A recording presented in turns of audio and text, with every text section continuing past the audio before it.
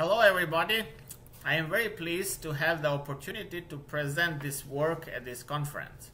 In this poster we explain some of our findings concerning the behavior of two-dimensional systems of electrons, and in particular two-dimensional quantum Hall clusters of electrons with anisotropic features. Low-dimensional nanosystems as well as two-dimensional materials are of great interest to many scientific disciplines and may have a lot of applications in fields such as electronics, optoelectronics, and photonics. One can create quantum Hall phases by applying a strong magnetic field perpendicular to a two-dimensional system of electrons.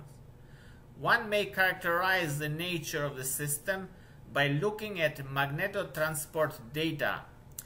There have been a few quantum Hall phases seen in past experiments on gallium arsenide / aluminum gallium arsenide heterostructures that manifest anisotropic magnetoresistance.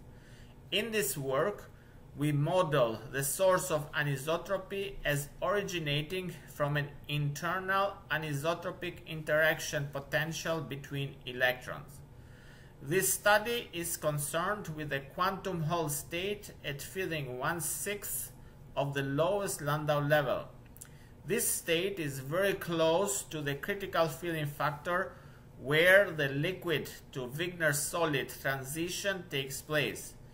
In this work, we investigate whether an anisotropic Coulomb interaction potential is able to stabilize an anisotropic electronic liquid state at this filling factor. Monte Carlo calculations for small systems of electrons in this geometry are implemented in order to obtain various quantities of interest.